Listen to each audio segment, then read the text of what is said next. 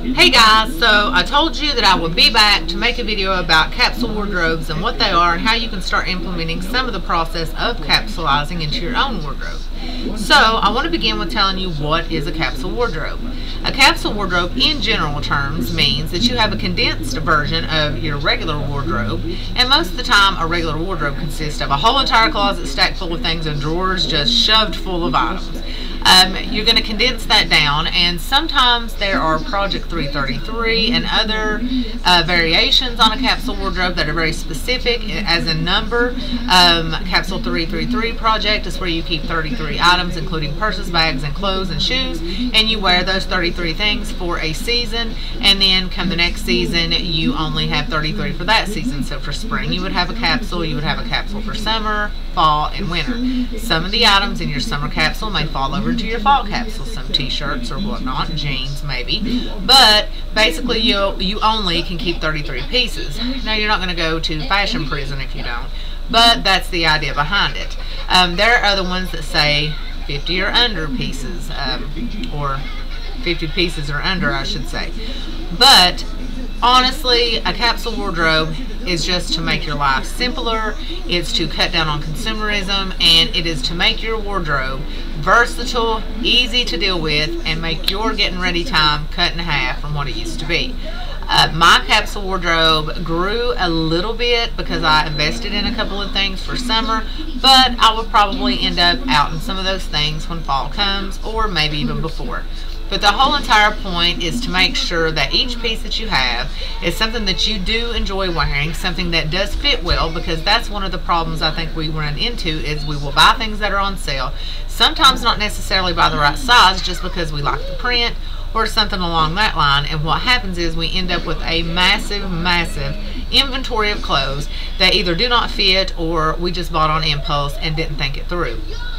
So the first step, I think, honestly, a lot of people will say is to find your style and define your style. For me, my style is all over the map, so that would be kind of hard for me to do. So I just kind of take the route of finding pieces that will work with other pieces, and that's also a big part of a capsule, is all your clothes have to work together.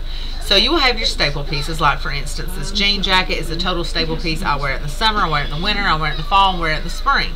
But it will go with basically every shirt that I own, most of the bottoms I own, whether it be shorts or a skirt or whatever. So you want to have those staple pieces, and also you want to make sure that your got choked there for a second. You want to make sure that your color palette within reason matches each other, and that's why you'll see a lot of capsule wardrobes that contain a lot of black, white, gray, browns, neutral colors, khakis, and things like that. I have kind of leaned towards that with a couple of colorful pieces, but that isn't a total rule that you have to stick by. If you like prints and a lot of colorful things, then you do you. This is all about making it your own thing. I think really the most important part is just getting down to where you're not overspending and just buy all the time, and you end up not even wearing things, and then you go to your closet and you cannot find anything to wear even though you have a multitude of items to choose from. They end up on the floor, you end up aggravated, you've wasted half an hour's worth of time, and you still claim you have nothing to wear. The capsule wardrobe, you will always have something to wear, and you will always have options, because everything that you own will match with everything that you pump. Do you understand what I'm saying? So your jacket's going to go with almost all of your bottoms. All your shirts will match all of your bottoms, so on and so forth. And you know, of course, there's people that say, hey, I love to wear dresses, so I like to have 10 dresses in my capsule wardrobe. Well, that's fine, then have 10 dresses. You really just make it your own. But it's getting your clothes down to a minimum amount of things that A, you can take care of well, and it will keep you from buying like really cheaper priced items that will tear up easy or shrink. It will save you money, so you're able to invest in more quality items. And it's not about the name brand, it's about quality, because a lot of times you can get by with cheap things, but they will tear and rip and fade, and you know, you end up just getting rid of them, and it's a waste of money either way you look at it. I have anything from more expensive stuff I've invested in all the way to things I've got at thrift stores for $1. So the range is unlimited. There is no technical get out of so the word technical what is wrong with me? Anyway, there is no technical way to do it properly. as far as brands and quality and all of that, but it is just a better idea to get pieces. If you're going to have less clothes, get pieces that are going to last so that you don't end up with a million things that are just crap. Do you know what I'm saying? So basically, if you do go to the store, and you know, you're not supposed to necessarily shop a lot when you're doing a capsule, but if there is a piece that you really feel like is a key piece that you're missing and you feel like, I really need this piece, you will shop with purpose instead of just going in and just seeing what's on sale and hitting the clearance and going crazy like I do, if you're like me, or like I used to be.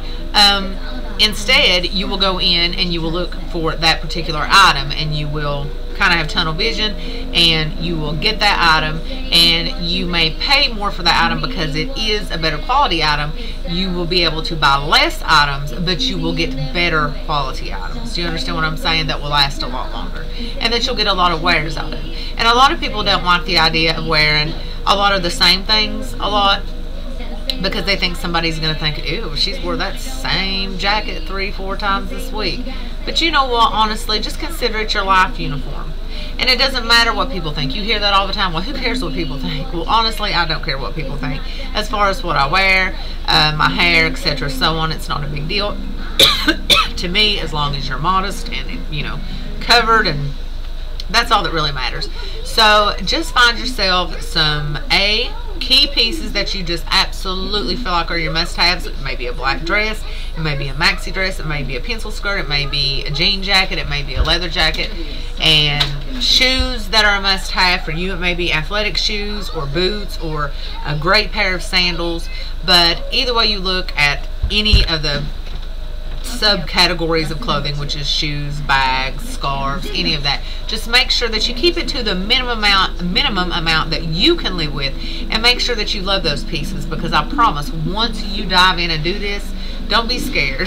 Just do your declutter, pull out all your clothes, scarves, shoes, everything. Do the KonMari method. If you haven't read the book or listened to the audiobook, you can listen to it free on YouTube. It's The Life-Changing Magic of Tidying Up by Marie Kondo. It's 4 hours, 50-something minutes long, but it is free to listen to on YouTube if you like to do that. And she has a great decluttering style. And I've already went through that process, and it's been amazing. But when you're decluttering your clothes, which is something you'll have to do, don't focus on what you're getting rid of, because then you might start to panic if you see the stack getting bigger and bigger and what you're keeping being less and less.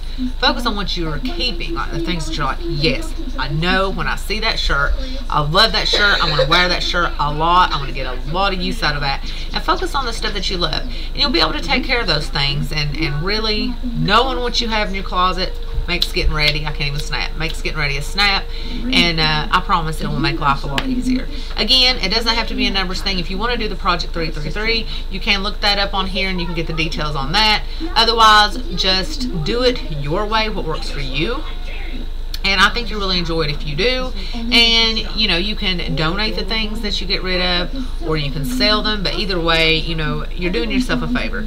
Because the truth is, even if you spent a lot of money for an item and it's not something you wear, that item is not going to give your money back and recoup what you've lost that you wasted buying it by setting in your closet with the tags on it. It's just not. You're never going to get that money back unless you have the receipt. You can take it back.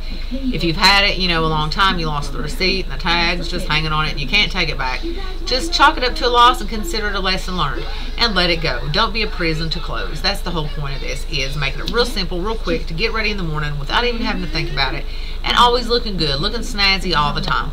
And yeah, so I think that pretty much covers everything. I'm sure it didn't cover all the questions, but if you have any questions, please let me know. There's plenty of videos on YouTube that will explain it in more depth if I have not. And yeah, so that's it. Try your capsule wardrobe. Set yourself a goal to, you know, if you want to keep a shirt for every day, of the week, you could do 7 t-shirts, 7 dress shirts, 7 pairs of pants, 7 pairs of shorts. So that's simple. And then have a jacket, a hat, a pair of gloves for winter. I mean, it's just really simple. You can just kind of mix and match things however suits you. So that's the amazing, cool part of the whole situation. So I'm going to get off here and let you guys go. That's just a, you know, scratching the surface. I just wanted to kind of make this video so y'all would know what it's all about. At some point, I would like to head to a minimalist wardrobe, which is a little different from a capsule. Same thing, but a little more extreme, to where you only keep like,